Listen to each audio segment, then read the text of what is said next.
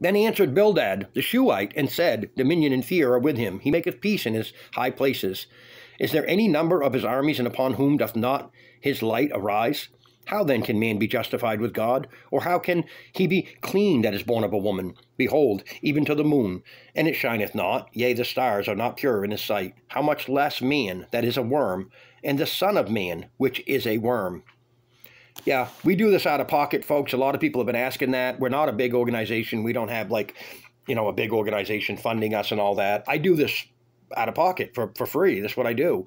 But when I travel to other places to speak, that costs to do that. It costs for gas and lodging and all that. And I sleep in my car because I'm cheap and don't want to put that money out if I don't have to. So I get it. I get all that.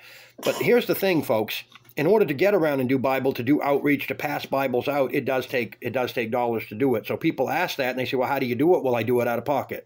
I put the email on there, and that's for those that want to donate and understand that and want to help out. That's great, but that's not what we're here for. We're not here for that. So, but that's what it's for, so you know. But we appreciate everybody reading along. That's really what's going to matter, because that's truly what changes the world right here.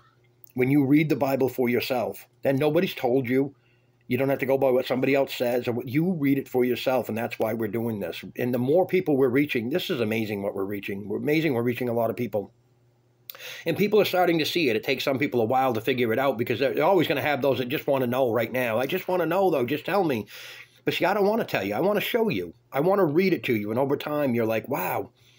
You have to forgive me. I have no teeth, so it's hard for me to operate with no teeth. We're learning, though. And again, I don't want to put my money into that if I could be out doing things that, because that's what a lot of people don't understand. I could say, well, yeah, I'm worried about me, but that's not what we're supposed to do. We're supposed to worry about other people, and there's people going through a lot worse than I am. So that's why we do this. We want to give you Bible and inspiration. Folks, keep up with us. Go back to the old videos. Go to my little video list there, and there's a lot of videos. So you'll get some Bible. If it's easier for you that way, that's another reason we do it.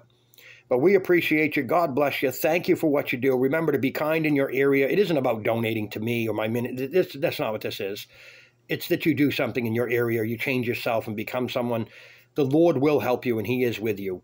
Because that's the ultimate. At the end of the day, we want you to be happy, successful, peaceful, and be right with the Lord. God bless you. We appreciate you. Thank you so much.